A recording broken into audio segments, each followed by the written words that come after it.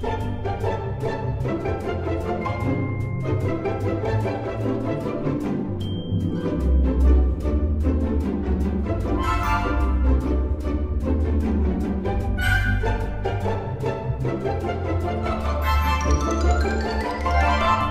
guys, today I'm sculpting my hand, and it's a pretty simple process. I had a student over and both of us were working on our hands. This is what I got so far, and you can see it's not perfect, but I'm going to try and get this done. I don't want to use any more clay. This is used clay that I use on some of my other projects.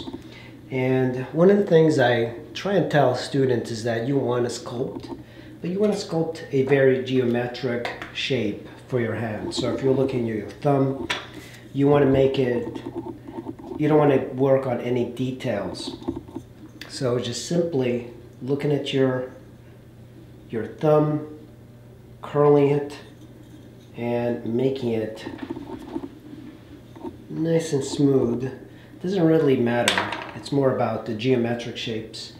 And a lot of times one of the things I found with students is that they make the shape of the hand very narrow. So you know, it is actually wider. We look at this part and then we think, oh, it's going to be this wide, but there's a kind of a curvature to our hand that we have to kind of keep in mind. Having your hand in this position over and over is difficult. And a way to kind of counteract that is to use a smartphone to take photos of your wrist and photos from various vantage points. And then you can use that as reference, because it's very difficult to see what's going on in the backside of your hand holding it in this exact pose.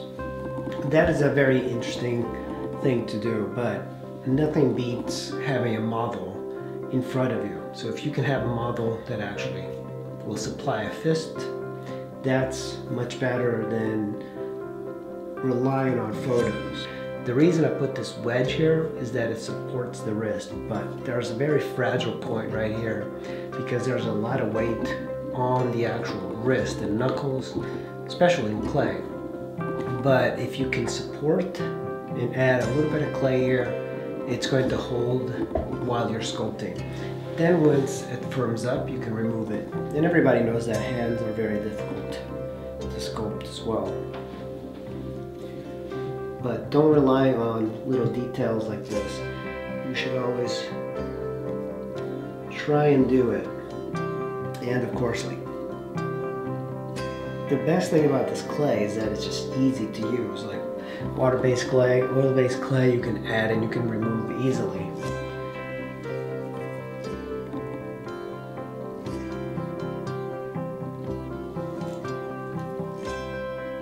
So I'm also looking at my knuckles, and it goes from like the little one and they kind of like taper up.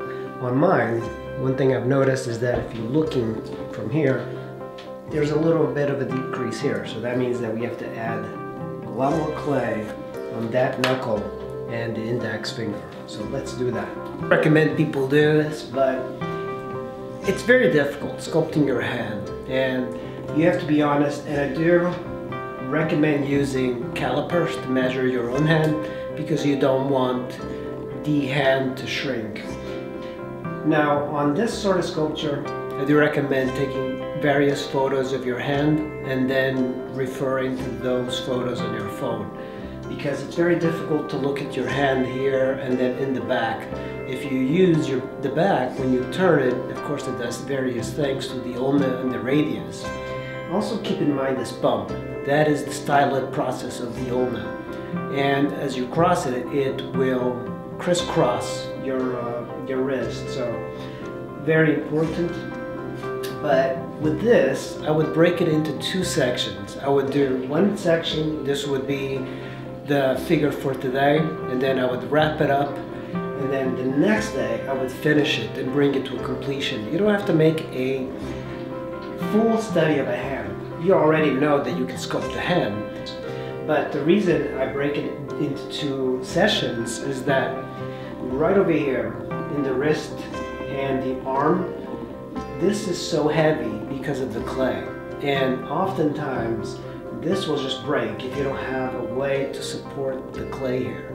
So if you let this harden overnight and it bonds as one unit, you can start removing this for the second session, and then you have a much stronger sculpture, because you don't want this to be in your sculpture.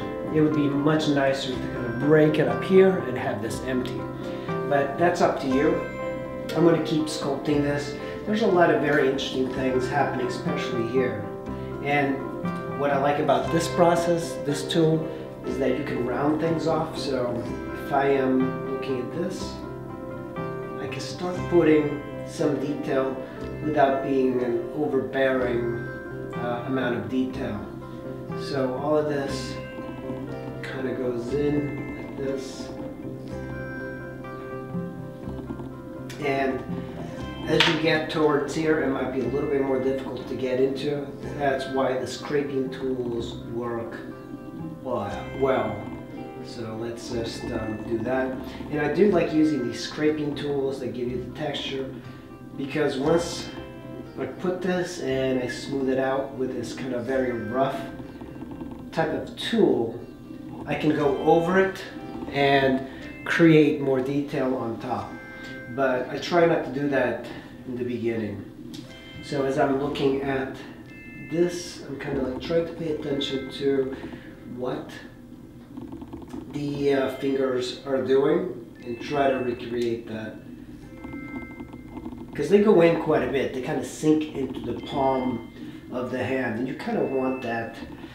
So this is what I've gotten so far. I'm about to let it dry for now. And if you rotate it around, you'll see some of the imperfections, but you know, it's been kind of sinking on me, and that's what happens. But I'm going to let this dry overnight. I'm going to cover it very loosely. There is an art to just like putting a bag over it.